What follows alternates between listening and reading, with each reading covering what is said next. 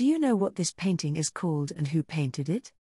The painting is called The Swan Princess and is a 1900 oil painting, oil on canvas, by the Russian artist Mikhail Vrubel. It is based on the opera The Tale of Tsar Sultan by Rimsky-Korsakov, which was based on the fairy tale of the same name by Pushkin. Vrubel designed the decor and costumes for this opera.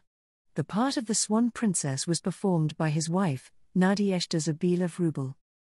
Vrubel drew inspiration for this piece from a Savva Mamontov private opera that premiered on the 21st of December 1900.